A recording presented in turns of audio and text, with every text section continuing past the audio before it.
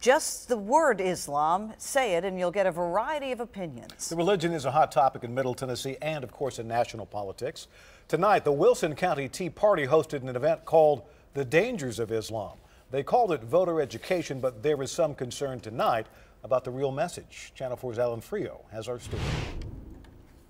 A recent Vanderbilt University poll shows that 1 in 4 Tennessee voters believes that President Obama is a Muslim, even though he was raised a Protestant and as an adult attended Protestant church.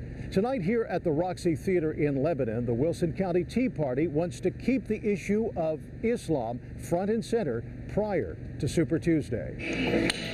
Folks go to a movie for entertainment. And in these days, that includes games in the lobby. I am happy to report. But entertainment took a back seat tonight at one movie screen at the Tenn-plex Roxy Theater in Lebanon. It was rented by the Wilson County Tea Party. The subject, Islam. I've heard the phrase Islamophobia tossed around.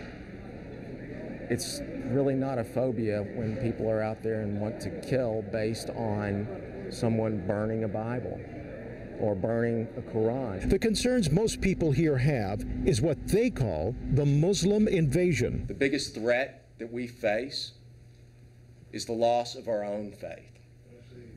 We no longer know as a country who we are, and that will be our downfall. With Super Tuesday about a week away, the Tea Party and the Tennessee Freedom Coalition wants to keep Islam and their concerns about Sharia law in the foreground. The Muslim people wanting to do away with our cherished Constitution, and they want to replace it with Sharia law. They're wanting world dominance.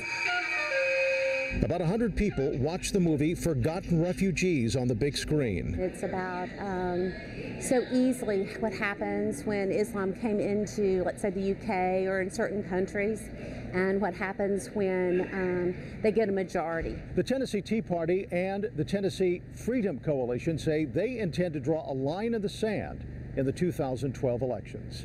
In Lebanon, Alan Frio, Channel 4 News. Well, the Tea Party believes that the country was founded on Christian Judeo principles. However, they believe they're slowly being eroded.